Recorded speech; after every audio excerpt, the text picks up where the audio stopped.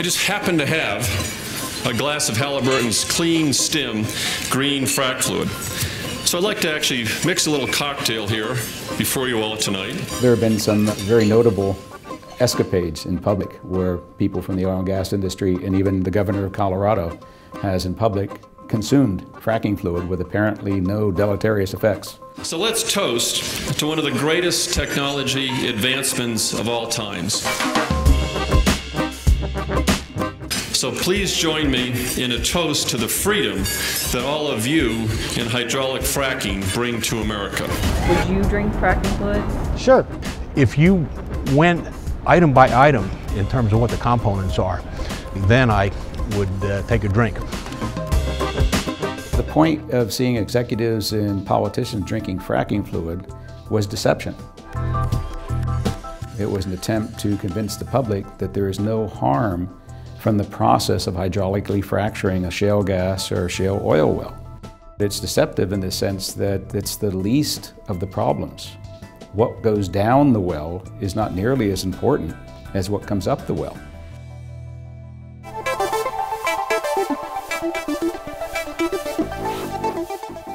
So the principal constituents of flowback from shale gas consist of salts and naturally occurring radioactive materials that have been stored safely underground for hundreds of millions of years and now are being brought to the surface into the human environment.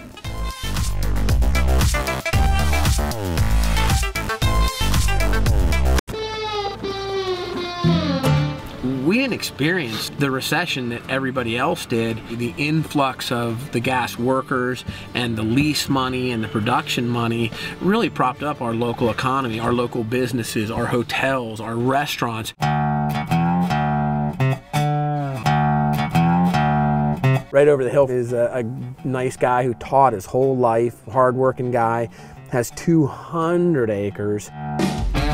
His kids are probably not going to have to worry about money. I don't think that the American dream was pennies from heaven. I don't regret that some families in Pennsylvania have been enriched by Marcellus shale development. What I'd like to see on the part of policy is the net effect on society.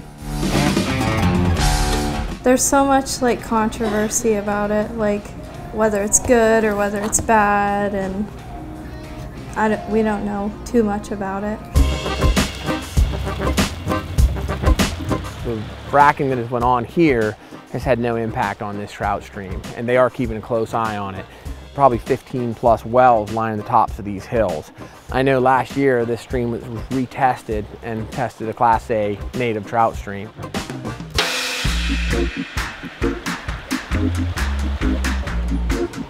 This is flowback water. It comes out of the wellhead after a hydraulic fracturing process. In some cases, they put 15 million gallons into a well, and you can expect, in some cases, 40% of that to come back out. Every time this machine flashes A, we are measuring radon gas. We're now 15 minutes into this test for radon. We can say that the radium in this vial is thousands of times over the legal drinking water standard based on the EPA limits.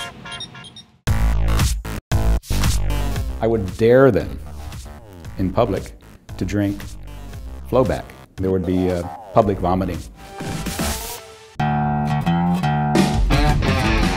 It's naturally occurring radioactive materials. It's just one of the areas that must be clearly addressed with regulation. We're a stakeholder. It's in our interest to be as environmentally responsible as possible for no other reason to not get sued.